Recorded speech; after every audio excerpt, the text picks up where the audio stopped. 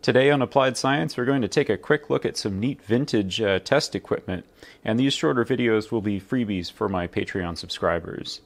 So take a look at this. This is a Weston Sensitrol Relay, and basically it's an analog meter with latching contacts on either side. So let me show you what it does.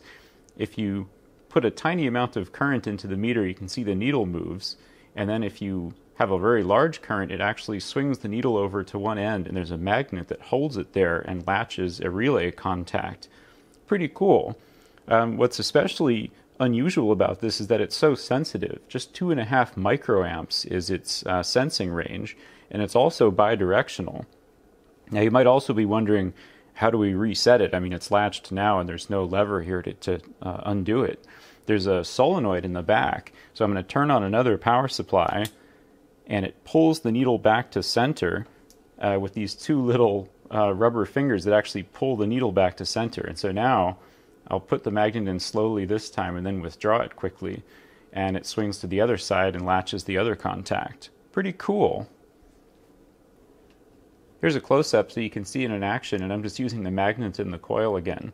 Very sensitive, and then you can see it latch over just like that. And here's the action of the centering device. You can see it kind of pulling in there.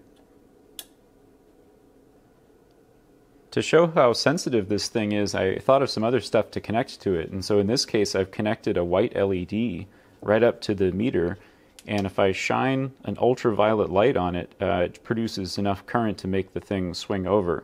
And there's a little bit of a time effect too, so if at close range, if you swing quickly, sort of nothing happens, but if you hold over it, then it has enough time to move the needle of the meter.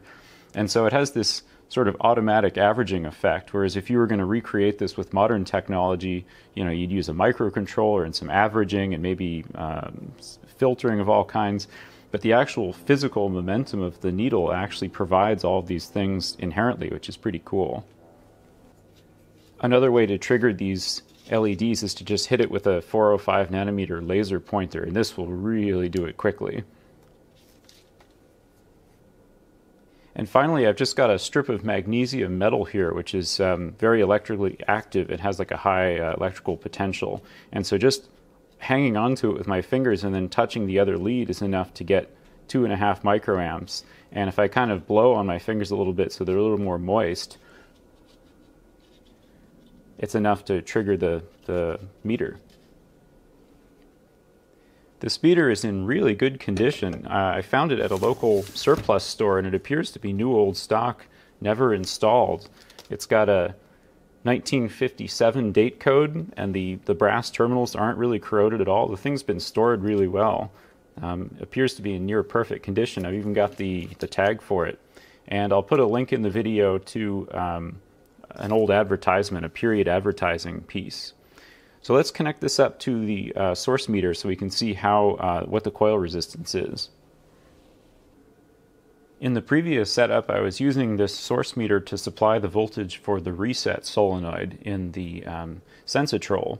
And the reason is that that solenoid is designed for 115 volts AC. I didn't really want to connect it up to the wall, so I was using the source meter to just supply about 60 volts DC, which was enough. But now I have the source meter connected up to the actual coil in the meter so we can see how it performs. So if I turn the source meter on, it's drawing 1 microamp at 2.3 millivolt.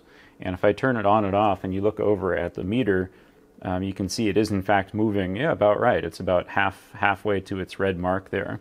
So now we'll turn this up to about 2 microamp. And again, the meter agrees with that. Let's keep going, 2.5 micro.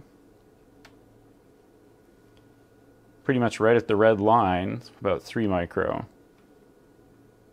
And 3 is enough to trip the meter. It just swung over and hit the magnet on the end. So at 3 microamp, it's drawing 6.5 millivolt. If my math is correct, this is only 18 nanowatts of power.